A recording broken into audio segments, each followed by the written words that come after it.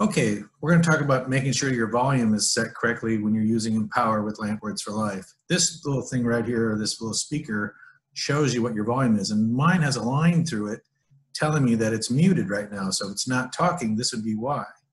So if I want to fix this where I have a volume, I would hit this one time where it says Menu, then I would go to the toolbox.